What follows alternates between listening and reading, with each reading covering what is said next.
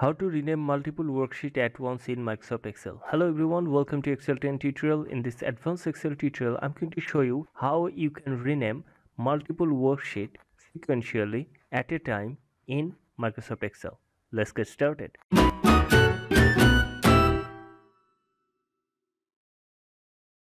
Take a look at this workbook. We have 30 worksheets here, sheet 1 to sheet 30. Okay, now I want to rename them automatically at a time. Okay, so I want to rename them from week 1 to week 30, and I'm going to do it at a time. Okay, so here is the part. We are going to rename it. The base name will be week, and 1 to 30 that will be done in sequentially. If we had 31 worksheet, our rename will be week 1 to week 31. So for that, we're going to use Visual Basic for application, and to do that I'm going to click on Developer tab. If you don't have Developer tab, please check out this tutorial and you will learn how to add Developer tab on your ribbon. Once you have added the Developer tab, click on Visual Basic, click on Insert and click Module.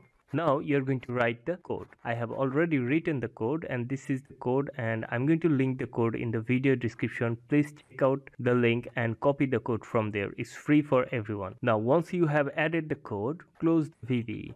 Okay, now if you want to use this code frequently, you will have to save this workbook in .xlsm format. For that, you'll have to click on File, click on Save As, select the location and write the name. I'm going to write rename here, and from the save as type, click on this drop down and select Excel macro enable workbook .xlsm format, and then click on save.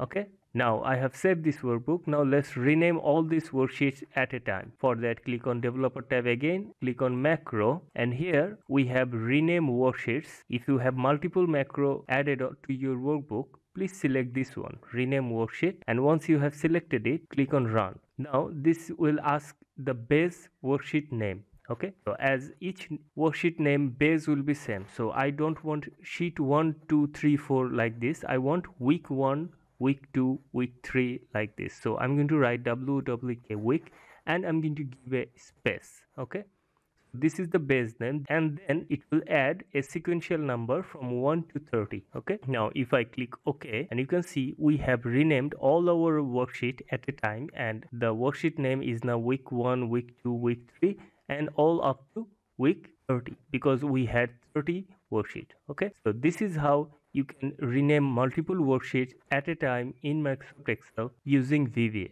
This is what I wanted to show you. Thank you. Thanks for watching. See you in the next tutorial. If you can, support the channel through Patreon, and don't forget to subscribe. Thank you. Thanks for watching.